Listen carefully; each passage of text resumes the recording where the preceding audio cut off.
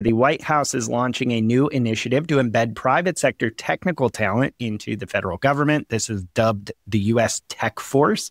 And this program aims to recruit approximately 1,000 engineers and specialists to work on AI infrastructure, application development, and data modernization across federal agencies. Now, interestingly, this initiative centers on a collaboration with leading tech firms, including Amazon Web Services, Microsoft, NVIDIA, and OpenAI.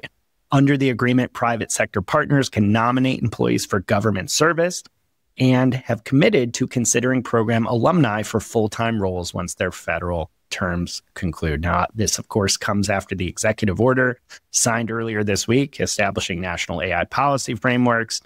So, Paul, seems interesting, probably something pretty well needed within government. Kind of interesting, too. The AI labs are embedding even deeper into the federal government.